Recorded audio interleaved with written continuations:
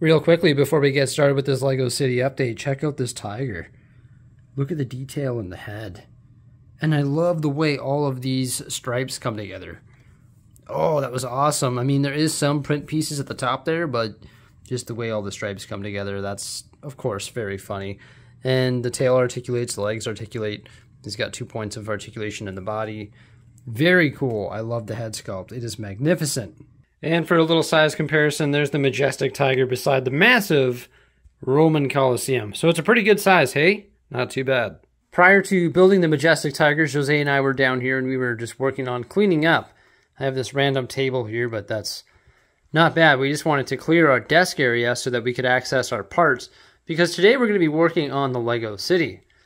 Now you can see I just cleared our entire desk as well, so we're ready to go right over there. We're going to start building something awesome using all the parts from our inventory.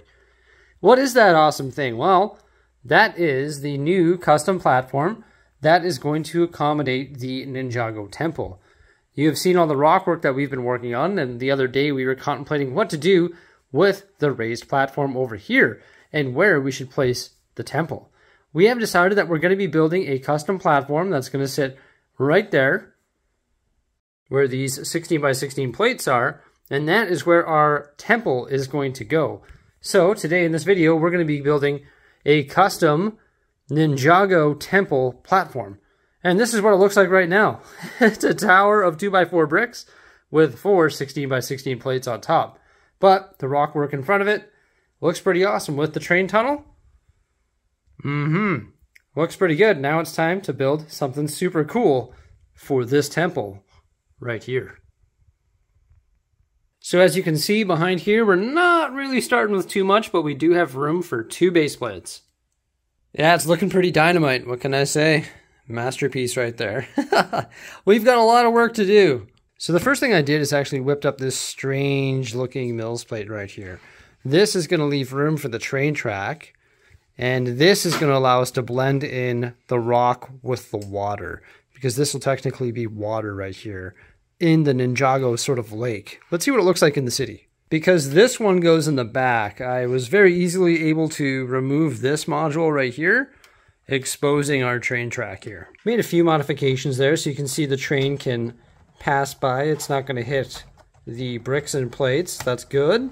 So everything looks good there. Now I built the mills plate because obviously it's going to be nice and rigid. So when we get this cliff edge built up here and probably some supports around the back wall there, and then our upper platform, it's going to be very heavy, right? So it's way better that it's sitting on a mills plate. Now, in order to place it, like when the time comes, I'm going to have to remove this train track, but train track, just you unclip it and away you go. So what's going to happen is I'll remove everything, like the module here, the train track, and then place that, and then put the module back, and then clip in the train track. But it's very cool how it's all modular, right? Like that is so important with this, is that's what I'm finding. Everything has to be its own separate entity, and it all has to connect. So everything has to align perfectly according to the studs when you're doing that. Okay, I dove right into this build, and it's not done yet, but is it pretty from this side? Well, it's colorful. Very colorful. But those are all the support bricks, right? You're not actually going to see that when it's placed in the LEGO City, of course. So this is where the train track will go, right? You already saw our mills plate. And all the magic is on the front. And the front of it is actually over here. This is where we have our rock wall. Hey, that looks pretty good, eh? Not bad. So we built it using a whole bunch of MERPs. They're all supported in the back using 2x4 bricks. And you can see we've started adding some detail there. A lot more detail has to be added, like more slopes, more bamboo, more waterfalls, more cheese wedges, more everything that's going to add more detail to this. But this is just the rough draft for now. So we've added a little waterfall right there. Hey, that looks pretty good. Going right down just like that there. And then we've got a multicolored platform on top here. That's where our temple is going to go. But how did we do it? Okay, so we built a rock face using 4 of the rectangular rock pieces stacked on top of one another. That brought us to here. Then I built a platform using 16 by 16 gray brick. And you can see some of it is actually floating. You see that? It's floating just like that there because I use these Technic supports underneath. They're all pinned together. And then we have the large pillars. There's a couple, there's 2 4x4 pillars. And then there's multiple of the 2x4 pillars right there. And you can see they're all interconnected at the tops there using some 1x16 brick and then some Technic stuff. And then those 16x16 plates go on top of that. And then I decided to make another rock base right here. Now, why did I make this the way it is? Because this is the height of the platform.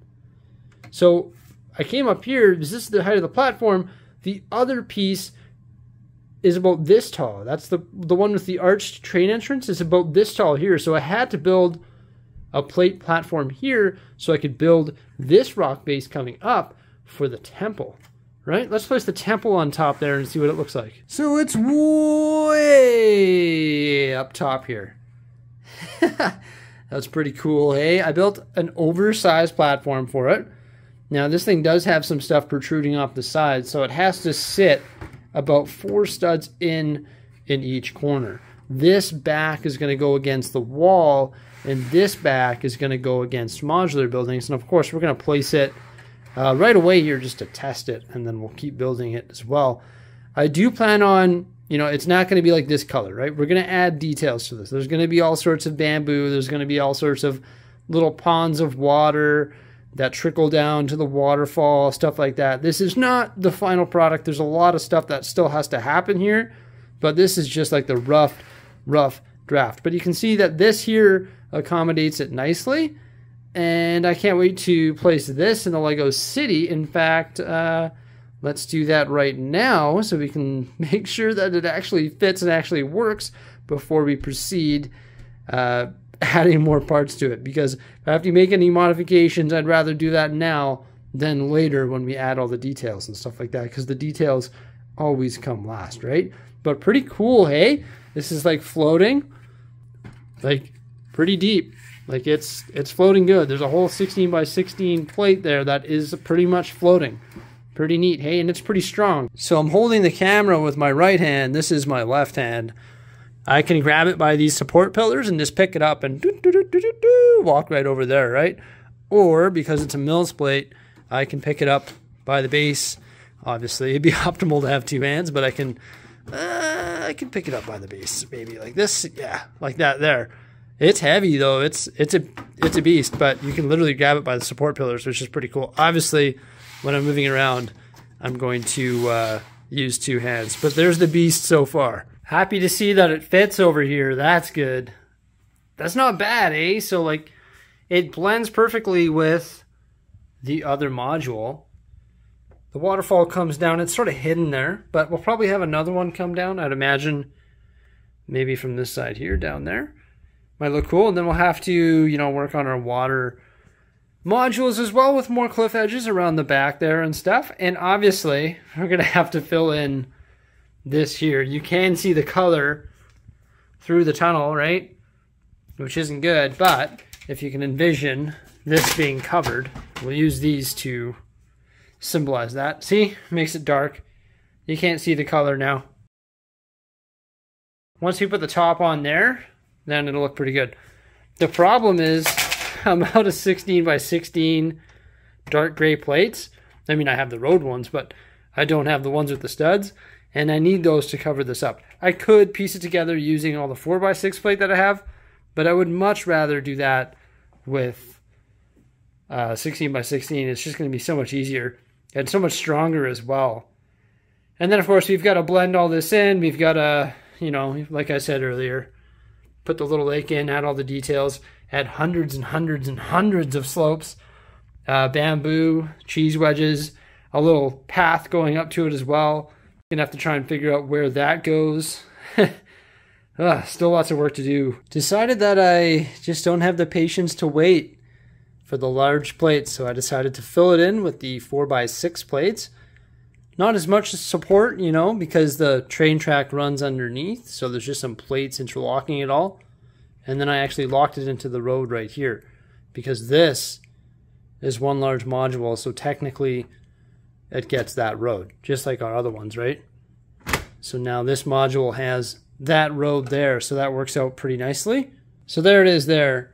It sort of requires 2 hands. Let's see here. Maybe 1 hand if I grab it by there. Yeah, that sort of works, right? Not too bad. Can move it around. Pretty transportable. Pretty easy, just like the other one. Gonna put this one back in spot there and see how it looks with the top filled in there. That definitely improved the overall look of it though by like capping that rock panel off. Looks pretty good. Now I've got to decide what I'm going to do up top there. Some sort of pond, waterfall, walkway, park that conjoins onto the platform there. Gonna have to work on the surrounding area there around the temple and finalize the placement of that. But I think that looks pretty good for now, that's for sure. So just slowly but surely making progress here in the Lego room with the new layout. Definitely a lot more effort goes into creating that stuff than just slapping down some base plates, putting in some modular buildings and calling it a day. But we're sort of like, you know, working everywhere. We're working over here, we're working over in the beach area, we're working over in the residential area, we're working on the downtown, we're working on everything all at once. We're building majestic tigers, you know, so we're sort of everywhere. We're bouncing around. It's not like I'm putting one solid effort into one project at a time. So I think it just, you know, it's a good variety. I think if I just work on those cliff edges for a week straight, I'm going to go absolutely crazy. But that's really about it for today. Just wanted to show you how I created the rough draft of our temple platform. And there it is. Continue to work on rock panels here in the Lego City. Let us know what you think by commenting below. Remember, like, subscribe, and stay tuned. Thanks for popping on by, and farewell.